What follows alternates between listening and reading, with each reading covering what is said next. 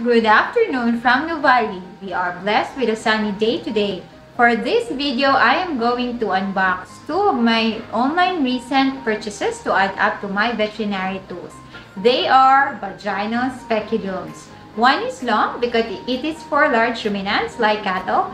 The other one is short because it is for small ruminants like goat and sheep. Moreover, I will be comparing the size of the vaginal speculum for humans with that for small ruminants. So please stay tuned to learn more about being an OBGYN for animals.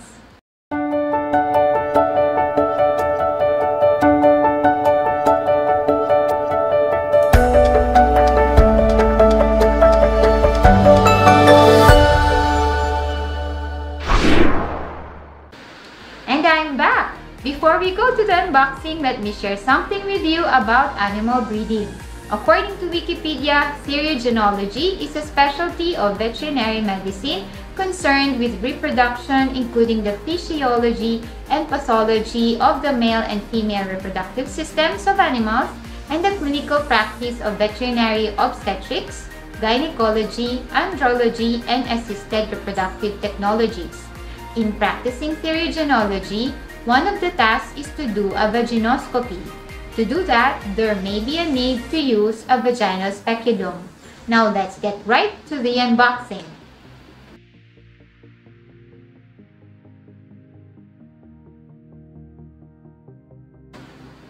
This is the vaginal dilator or speculum for large ruminants.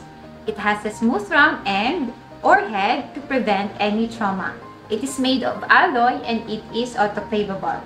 The length is approximately 33 cm or 13 inches. The maximum opening is approximately 10 cm or 3.4 cm. I bought this from China from an online seller through Shopee. Now we open the next package.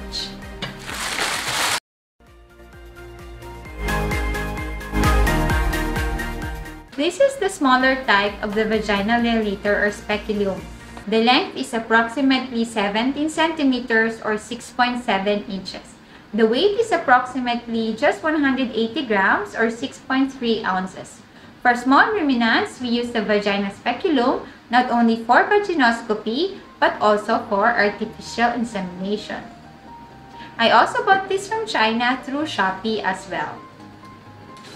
Now, this is the vaginal speculum for humans, which I use for my very big dog patients.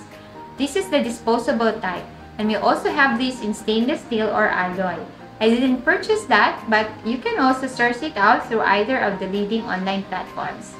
Just a reminder, when you're applying this or inserting this in the female reproductive tract, always put a lubricant at the tip or end for easy insertion in the vulva going to the vagina.